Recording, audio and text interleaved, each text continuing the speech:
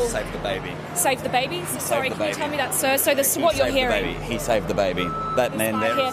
Man, He saved the baby. sorry, sir. We're on 9 News right now. I've just been told that you've been helping out. Can you tell us what happened? The baby got stabbed, and yeah. The mum got stabbed, and the mum came over with the baby and threw it at me, and was holding the baby. Yeah, it looked pretty bad, but yeah. And how were you able to help out? It just holding the baby and trying to compress the baby, and same with the mother, trying to compress the blood from stopping and calling ambulance and police.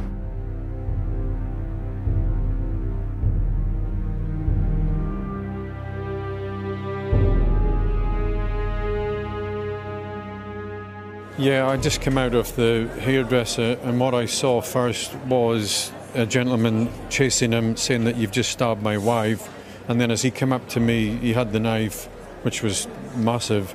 And then everybody started, everybody was in shock.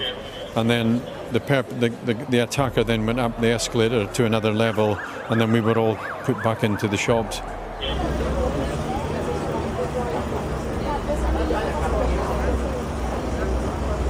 For all of us tonight, the devastating scenes at Bondi Junction are beyond words or understanding.